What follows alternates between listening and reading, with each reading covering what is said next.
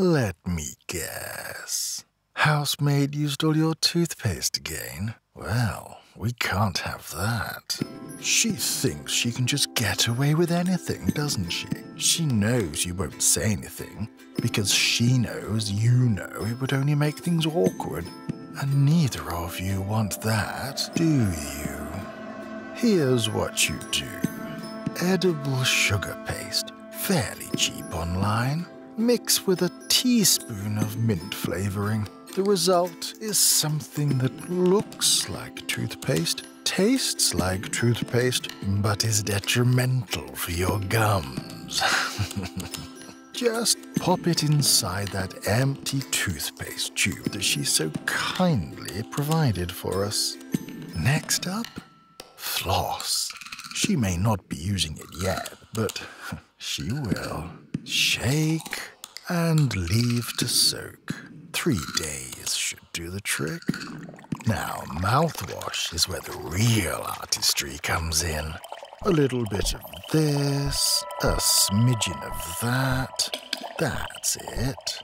I know this seems excessive, but it probably won't kill her. Not so long as she spits. Now, the hard work is done. All you have to do now is keep things civil.